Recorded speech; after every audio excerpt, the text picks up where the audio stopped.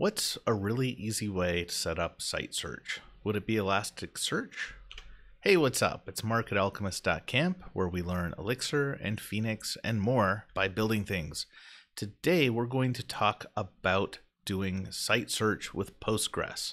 So Elasticsearch is definitely a way to do site search, and it's pretty robust. It's also not the simplest thing you could do. It's a little bit overkill.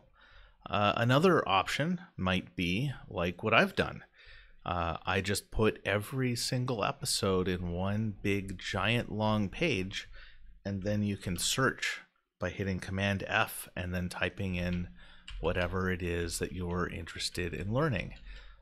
This may be underkill even for me at this point, so we're going to look at a middle of the road approach using Postgres and pretty simple text queries. So let's first shut down the server, and then we'll make the terminal a little bit bigger, and we're going to use PSQL, and we'll just use pure Postgres. If you know Phoenix or Rails or whatever, you can figure out how to put this in your code. So we'll do PSQL, and the name of my database is campsite dev.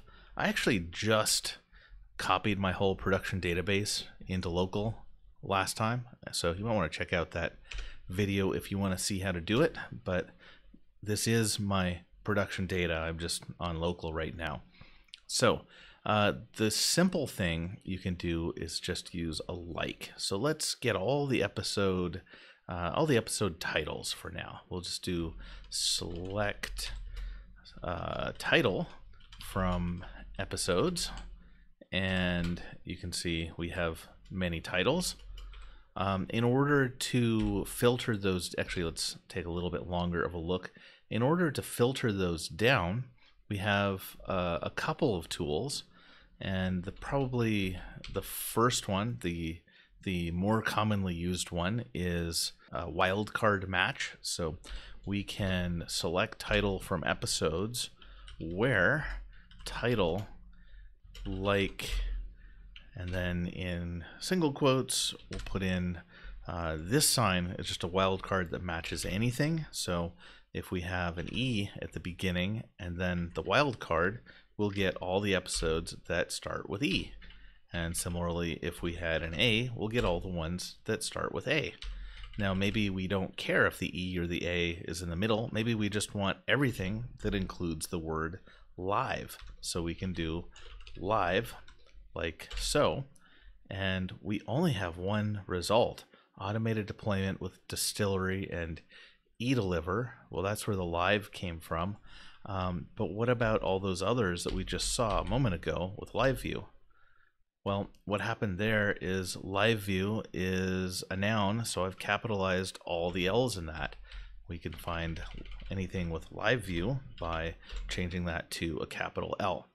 Now, the Postgres, not all of SQL, but Postgres only has I like, so you can do a case insensitive like to find anything that matches lowercase or capital L IVE and has a wildcard on either side. But we could also just have a single missing character, and I think in order to illustrate this, it'll make more sense if we look at the tags in the database. So we'll select star from topics. I believe that's what I have called them, and we see IDs and texts. Okay, so the text is what we want, so we'll select text from topics, and we have a lot of topics that are mostly single words.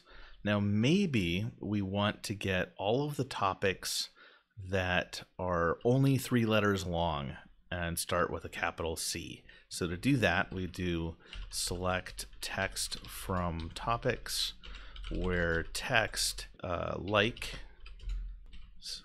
C, and then we can just do an underscore for the missing characters. So we can see we've got a CLI and we've got a CMS. If we make that an I like, we've still got a CLI and a CMS. And if we allow wildcards before and after, actually that second that second space has no meaning anymore, because if we have a C followed by 2 of anything followed by any number of anything, so maybe we'll just do that. And we have a surprising number here. So we have command matching COM and comprehensions matching the same. Actually, most of those are, but we also have like a camp and a come on in, documentation, commenting. Now, of course, if it weren't case insensitive, it would be a lot less. Between these two things, between finding a single gap character and wildcards, either at the beginning or the end of something, and you can even have multiple of them. You can have like a wildcard. A better example would be if we look at the episode text, get star from, so we're going to look at the full text of episodes. So we'll get everything from episodes as E. 1 second. Shoot, that's not what we wanted. Actually, let's try that again. So we're going to get just the title from the episodes, and then we'll make sure that the text of the episode, which is called content, so where content, where e.content, I like, and we can give it multiple things. So we could say where the content has somewhere in it solve, and then later, maybe immediately later, maybe not, we have problem, and then we have anything else in the text. And with this query, we have 5 titles. We have threatened by rooks, bishops, and knights, stream.iterate, advent of code, day 1. So all of these somewhere have the word solve, and then after that somewhere they have the word problem. And using something like this, you can throw together a pretty quick search bar and let people search for, obviously the titles is super trivial, but you could even, do a full text search on the content of your blog posts or whatever, and pull up the titles and, IDs or whatever information you need related to it. And, obviously this only scales to a certain limit, but it'll take you further than you might think. And I would give it a try if you have a smaller project that you're looking to add search to. Hope you found this useful, and I'll see you next time.